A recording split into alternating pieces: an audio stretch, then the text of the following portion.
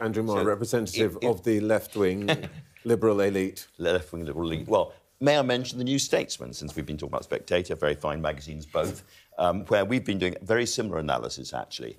And the way we see it is that the trouble is that the British economy is simply too small to give the British public the kind of public services and living that they have come to think they expect and deserve.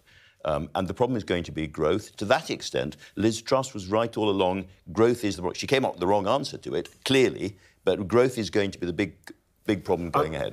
I'm sticking with political editor of the New Statesman says Liz Truss was right. We will return to this in a moment.